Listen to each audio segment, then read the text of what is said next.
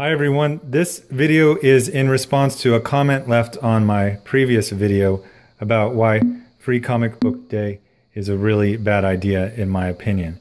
So the subscriber Crown Scrooge said, how would you save comics?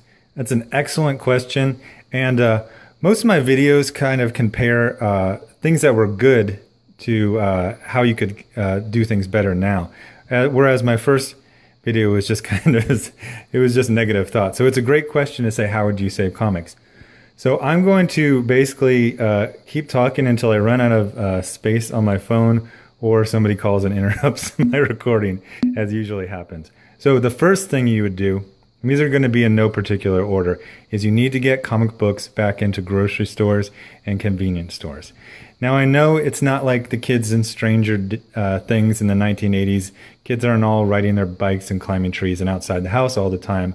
But you know what? I go to the grocery store every day. That's just a weird personal habit of mine. And I see kids there all the time, no matter when I'm there.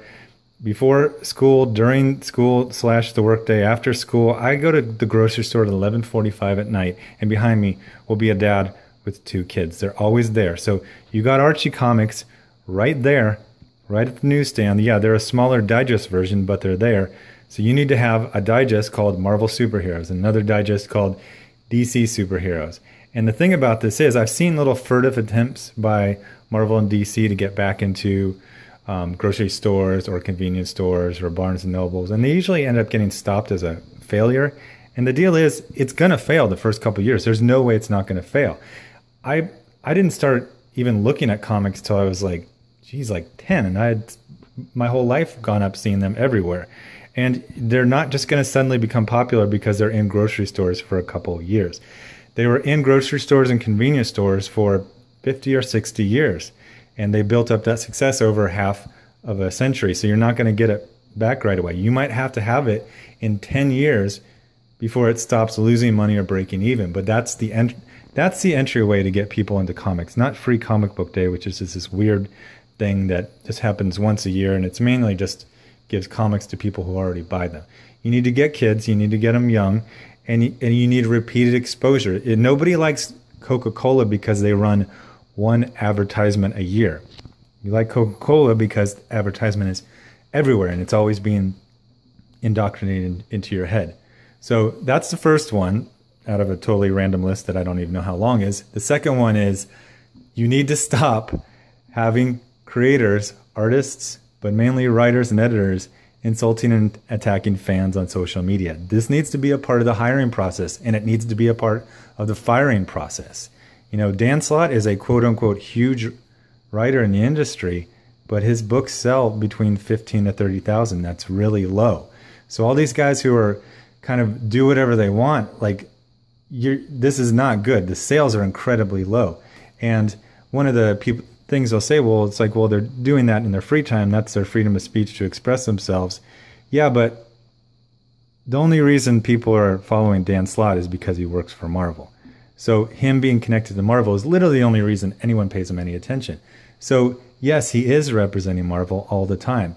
And when most of the creators at Marvel, and not a lot of DC, a lot of the Image ones, when most of them are insulting readers, attacking readers, blocking them, bragging about blocking them, bragging about using block bots, that's bad. This should be a flat out thing. It's like, hey, you're hired for the X-Men.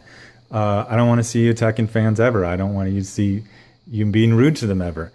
If someone says something rude, you need to either use your adult brain and your adult emotions to ignore it and not respond, or you just put them on mute. You put them on mute, they blast you all day, you never see it. Everything's fine.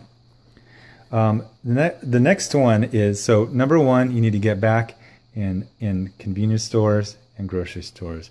Number two, you need to stop having creators attack fans. Number three is, you need to make comics, which is mainly superhero comics, and that's the main thing. That's always going to be the main genre. We've tried to make indie comics stick, and Marvel is the health of the industry. If you don't have a healthy Marvel, you don't have a healthy industry. So Marvel needs to remember what it is, and all Marvel has to do is make, it's funny, the Marvel movies are so successful because they copy the comics when the comics were successful. So all the comics have to do is copy the movies. If you go in with big adventure stories, have a solid amount of humor, the comics are going to do good. I remember this very distinctly, and it was probably about 10 years ago. I bought my son a Spider-Man comic. I was a student at the time. I was pretty strapped. It's like $3.50 or something like that. He flips through it for 3 minutes, and he goes, "I'm done." And I'm like, "No, you're not done. You didn't read it." He goes, "Oh, and there was no Spider-Man in this comic."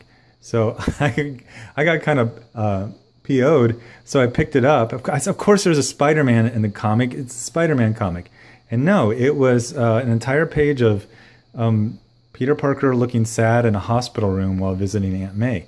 No heroics, barely no action, and barely even talking. You could literally flip through it in 3 minutes. I'm reading these old comics, old in quotes, from the 80s and 90s, and it takes me 10 minutes to read it. You know, now you can read comics in 2 minutes. You got to extrapolate. This is going to be to my next one. I can go see a good action movie. I can go see Fate and the Furious at a matinee for $6. That's 2 hours of entertainment. Now I pay $3 to $4 for a comic, and if it even does entertain me, it's entertaining me for 5 minutes. It's insane. Which brings me to the next one. You need to be cheaper.